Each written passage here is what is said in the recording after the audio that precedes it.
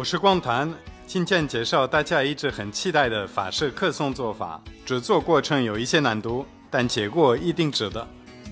10克鲜酵母加150克牛奶融化，没有鲜酵母可以用3.3克干酵母代替。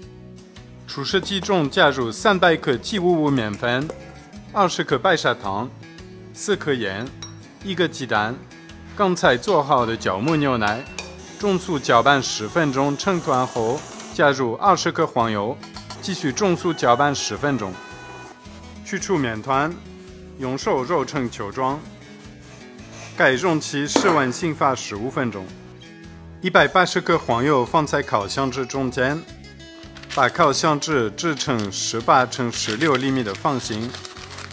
翻面后，先用擀面杖把黄油拍软，再把内部的黄油向边缘擀开，最终擀成18乘16厘米厚薄均匀的黄油片，冷藏备用。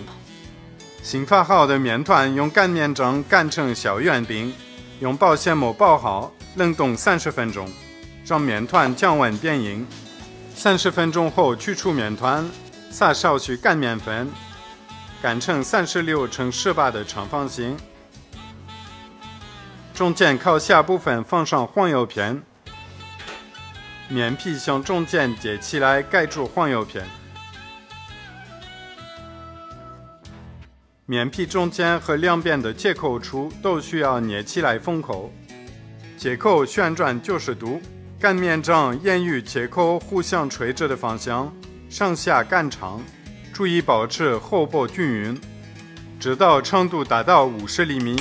可以切掉一些边缘，让面片更规整。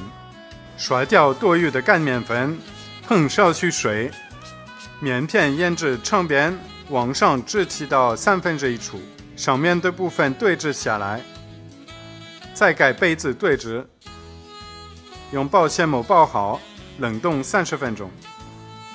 时间到了，面团压松后擀打，直到约50乘20厘米的尺寸，修正边缘后，再甩掉多余的擀面粉，喷水，将面片向上至1/3，再把上部的1/3往下包住，把叠好的面皮继续擀打，直到得到42乘25厘米的大方片。修正边缘后，先冷冻30分钟。一边每10厘米划一道口，另一边每5厘米划一道口，在面片上切出底边长10厘米的等腰三角形。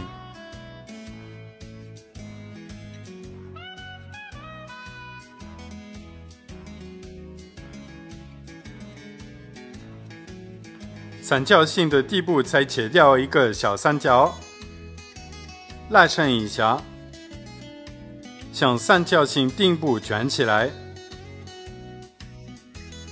接口向下，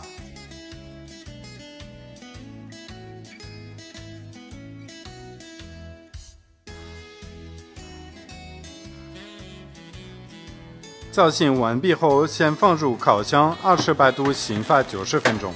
过程中，烤箱里可以放半盆的热水，增加湿度。蒸发后的可颂已经开始鼓起来，仅在正面而不是侧面刷上一层蛋液，190度烤20分钟。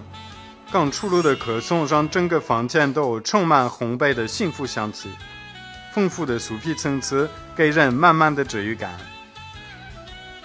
切开内部有着松弛而均匀的蜂窝结构，为了这一口，前面的辛苦真的都值了。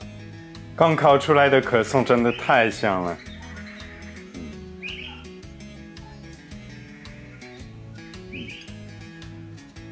黄油的香气浓浓的，这个口感就外面脆，里面就空气感很足。